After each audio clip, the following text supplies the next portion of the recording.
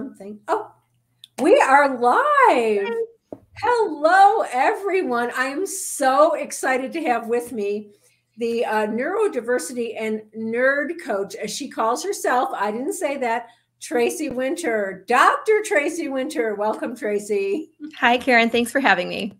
I'm so excited. I'm so excited to talk to you, Tracy, about what's been working with your business. I mean, neurodiversity is such a hot topic, and we're going to share some of the best practices. And I think we're coming out of the pandemic a bit. So you can tell us a little bit about that. And I know you got a plum assignment at Tesla, which is amazing, and probably other things that I don't even know about. So tell us a little bit about yourself and your business, Tracy.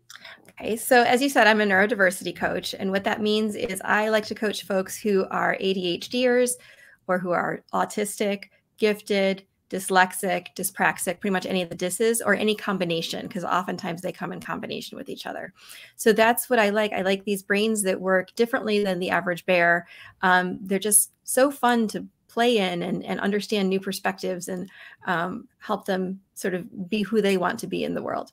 So a lot of my practice is spent helping neurodivergent folks live in a neurotypical world, because the world is not set up for us. And I'm one of my clients. I'm an ADHDer, and I'm quite exceptional with some other things. So I count me as that. But learning to live in this neurotypical world that isn't set up for these outlying brain patterns. And that's what I do in lots of different contexts. And I also think that you are a translator, Tracy, for companies and other people who want to use the talents of the neurodiverse people in a way that's going to really serve their companies and their organizations, but they don't understand how to unlock the key. Would you say that's true? I would absolutely say that's true. I think that companies are missing out on some really great ideas, on some really great contributions, because they are not necessarily facilitating the way for people to communicate them. They don't communicate in a neurotypical way. It's sometimes hard to bridge that gap. And so that's one of the things that I talk about with my clients and what I talk about with companies is how can we facilitate that so that people are in their best space to contribute the way they want to contribute. I think everybody really wants to do a good job with few exceptions. And so that person who just seems to be annoying or isn't quite fitting in with the team or whatever, if you take it from a different framework of here's how their brain's working and this is what they need to do their best work, that's a whole different ballgame. And I have to add, I get asked all the time, well, why that only for neurodivergent folks? To which I say, no, please. Accommodate everybody, facilitate everybody's best communication, facilitate everyone's best work. Absolutely. This just happens to be the population I'm interested in, and they tend to need more accommodation than the neurotypical folks. Yeah, and more accommodation, but I also think okay, so we think of Dr. Sheldon Cooper on The Big Bang Theory. I mean, that's the stereotype. I cringe a little. I cried at that last episode. I just bawled through the whole thing. Because a lot of them, I mean, a lot of the people, the characters in there were that way. And the thing that I saw is they have so much to give. I mean, their brains are very innovative. They think in different ways. They can bring things to organizations that neurotypical people would never even be able to do. Would you agree with that? I would. And really the reason I think the work is important is because I think that the ideas that cure cancer, the ideas that, figure out how to solve world hunger, all of the different big problems in the world are going to come from somebody thinking differently than everybody else has been thinking. I mean, the person who came up with the COVID-19 vaccine transmittal ability to go with the RNA is ADHD.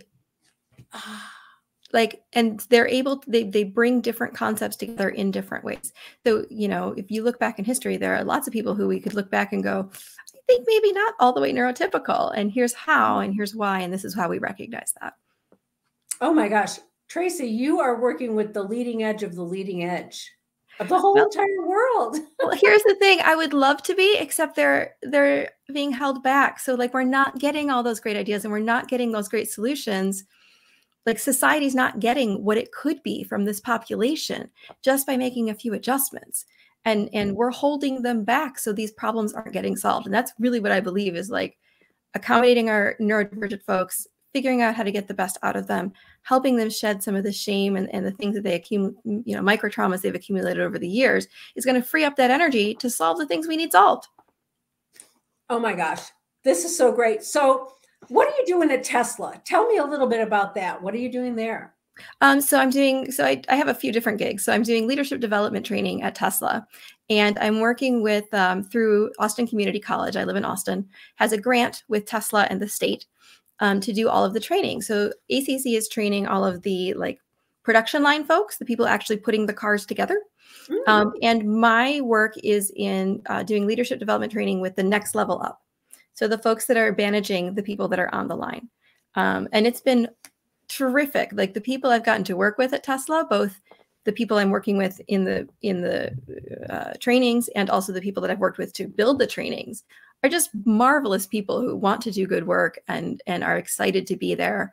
And I have learned so much from this population that I wasn't used to dealing with. And so my eyes have been opened so much and I learn every time I go. It's so fun. Honestly, it's just a good time. Now, Tracy, how did that happen? I'm sure every coach out there is saying, how did you get into Tesla? I tripped and fell into Tesla, honestly. So I belong to a networking breakfast group here in Austin. And one of the women I know from there works at Austin Community College and heard this thing was coming up and recommended me, which I think is kind of funny because I don't think she really knew if I was qualified, but she knew I was a coach and facilitator. And so like, here you go. And they took me on and I got introduced to my contact at Tesla and we hit it off just fine. And so the rest is kind of history. So it really is a matter of if I hadn't put myself out there to join this networking breakfast, which is, Karen, I'm a terrible introvert. I'm a wonderful / terrible, because it goes both ways, introvert. So going out there and just being like, hey, how are you? Here's who I am is so scary for me. But if I hadn't pushed myself out of my comfort zone to do that, I would never have gotten this gig. So that's what for coaches who are not the best at always building relationships, like learn how, do it. You can talk to me about it because I didn't know what I was doing and it seems to be working out pretty well so far. Yeah. And what other results have you had in the past 6 months in your business? I know we worked together for a while and then you're not in a QSI at the moment. So I want to find out, what have you been up to? So, as I mentioned to you in April, from January to March, Q1 of this year, finally hit my goal, which was my QSI goal the whole time I was in it. But after all the QSI practicing I did, then I hit it. And that was really exciting for me. And it was specifically to just my coaching work. Like I had put a dollar amount on the coaching work, not on Tesla, not on the ADHD coach training I do, not on any of the other things. So that was thrilling. But I've just continued to have clients roll in. I'm always looking for more. So like, if you know a neurodivergent folks who need some help, hey, how you doing? But that has been great. And continuing the principles that I learned in QSI, I think has been what's kept some flow going. And I'll admit, I have not followed them as strictly as I did when I was in QSI. And I think that might be part of why my flow is slowed. But a lot of the things that we figured out for me to do during QSI are working. Oh my gosh, Tracy, you are doing so amazing. Oh, thanks. And I've seen the results and I saw, you got out of your comfort zone. You went to networking events and did all of those things. So what has all of these results in your own business and your coaching, what difference has that made in your life? The first thing that comes to mind is my confidence level, honestly. Because the more you can coach, the more you get better at coaching. If you're not coaching for a while, then doing it is kind of scary. And between that and the teaching of coaching, I've gotten to be a much better coach just doing it over and over. And my confidence level that I can do it and that when people come to me, I'm going to be able to help them has skyrocketed, with the number of clients that I've gotten, which has been a result of our work in QSI. So that's a big, big one.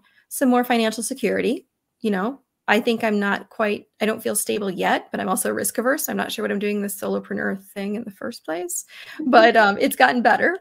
And I think being open to trying new things too. And one thing that you helped me do is recognize what works for me, not just what works. Which I should know. That's what I do with my clients all the time. But for me, I was not doing it. So that was key. Yeah. And what would you say? You're an introvert, but you are getting a great deal of success right now. What would you say to other introverts to help them get a similar type of success? Well, first thing I'd say is work with Karen. The great thing about Karen and QSI is she has a program and she has a way that she's been successful at having things done. And when some of that wasn't working for me because I'm terribly awkward at certain conversations, she was like, okay, so what can we do that works for you that's with, still pushing the comfort zone, but isn't pushing you into the terror zone and not using your best skills. And so doing what works for me, which for me was, targeting podcasts that target exactly my clientele, my ideal client. Honestly, Facebook groups. I joined a bunch of Facebook groups and just keep answering questions on there. And people will show up on my schedule and be like, oh yeah, I saw you answer a question in Facebook. And I'm like, really? That works? But it does. And so my name is kind of floating around out there now in my circles. Am I answering the question? I don't remember the question. I'm sorry. I'm babbling. No, you're doing great. I mean, Okay. What would you tell the introverts out there to do? Join these Facebook groups, answer these questions, get on podcasts. Because I mean, Tracy, I want to acknowledge you because I know you put on a little makeup today to even come on to this call. You look gorgeous. Most introverts would rather be a little more behind the scenes, but a podcast, you don't even have to get on video. No. Well, and you can pretend like you're talking to just one person and you're just having a conversation. And I was really nervous for my first one. And then after that, it was like, I'm just talking about the stuff that I know and care about. Like I can do that until the sun comes down. No problem. So that's been really fun. So it's out of my comfort, it's pushing the comfort zone. But it was something that I could manage and not sound, hopefully, terribly awkward on. Tracy, you are so articulate. And I've seen you grow. And the person I'm seeing today, you have really become much more articulate about your niche, much more clear on what you're doing. And, we say practice is perfect because you have done the practice, you've done the work. And I'm just so proud of you and so thrilled and so honored that you're with us. I mean, seriously. So is there anything else that you want to tell the coaches out there? Like any tips you want to give them? Introvert, extrovert, how do you grow your business in a way that is true to yourself? Well, Karen will tell you this if you go into QSI or even if you did Business Boost last week, but it's really talking to people, which for an introvert is kind of scary. So start with what you know and ask them to introduce you to someone else so you have that warm connection. I've also gotten involved and met people that have turned into opportunities through being involved I'm in Texas, so I was part of the All Texas Retreat and Conference Programming Board. And I met a bunch of people through there, including going to the retreat, like going and being among other coaches. I actually just got notified this morning I got accepted into Rice University's leadership development coaching bench. So I get to coach students coming up this fall, and that'll be sort of semi-study work, I hope. But they were specifically looking for a neurodiversity coach too. So like, I wouldn't have known that except I was sitting in a certain place and this person I knew walked by with somebody I didn't know. And they were like, oh, you need to meet Tracy. She's doing neurodiversity work. And the person from Rice was like, excellent. Here's my card. Please come and, so being out there.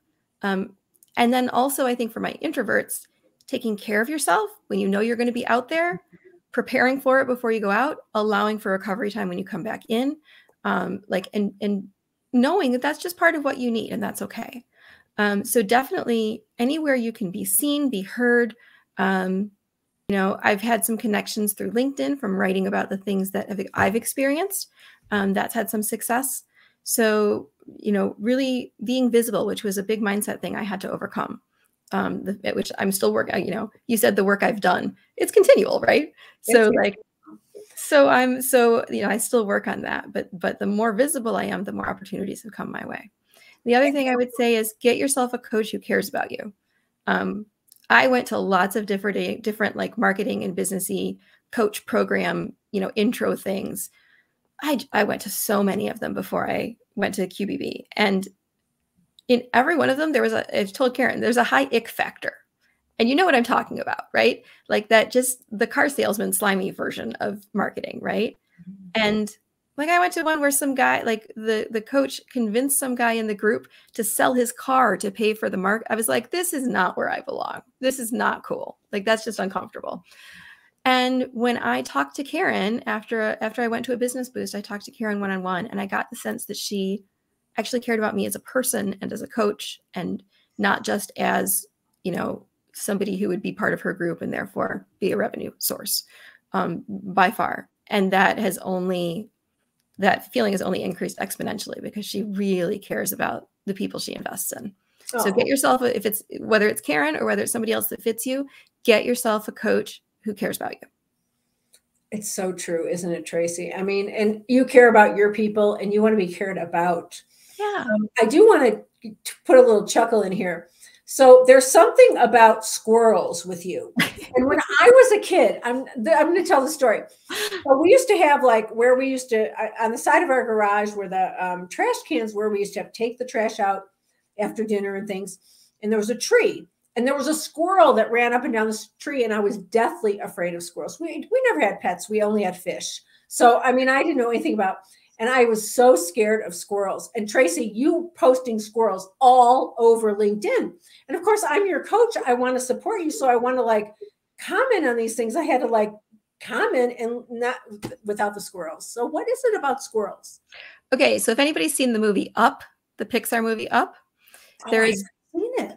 Doug the dog is in there, and he's like the definition of ADHD and gets distracted very easily, often by a squirrel. And so he'll be in the middle of a sentence and go, squirrel. That's sort of like in the ADHD world, we joke about that. So I say there, like, and I've also seen the meme over and over of, you know, I don't have ducks that can get in a row. I have squirrels and they're everywhere. Mm-hmm. And that's how my brain feels a lot of the time. And actually my window is right here. And it's right by a tree. And oftentimes there is a squirrel that distracts, like literally a squirrel that distracts me because I love small rodents. So that's the squirrel thing. And I'll say to my buddy, from my QSI buddy, who, by the way, I'm still talking to every couple of weeks, which is wonderful. And that relationship came through Karen and QSI. You know, we joke about the squirrels, and I'll say to my class sometimes, okay, a squirrel took that thought. We'll see if he brings it back. So it's that. But here's how much Karen cares: is she's deathly afraid of squirrels, and she still keeps going on my LinkedIn posts that I do. Each of them has a squirrel attached to it, and she still comments, and I love her for it. So that's the squirrel thing. It's in the ADHD world that we talk about that. Well, thank you, Tracy. I never really asked you that question. Yeah. I want to just say, really say thank you for being here and for sharing your story with the coaches and your tips. And I just want to, anyone who is into neurodiversity or wants to know more about it, Tracy, what's your website? www.nerdcoach, and it's NERDCOA.CH. All right. We'll put it, I'm sure we'll put it in our, in the chat or something here. There are lots of people that probably want to connect with you, Tracy. I would love to talk to anybody about neurodiversity. Well, you know, we'll chat until you have whatever you need. All right. Thank you so much, Tracy, nerd coach, neurodiversity coach. Thank you for what you're doing in the world. And it is my honor to be your coach and to be connected with you. So we'll see you for another interview soon. Oh, by the way, we are starting another QSI on July 5th. So if anybody's interested, you can tell I get so much into the conversation. If you're interested in being in our QSI, contact me, connect with me. I'm everywhere. So find me and let me know, and we'll see if it's a good fit for you. Thank you, Tracy. Have a great day, Karen. Yep, you as well. Bye, everybody. Bye.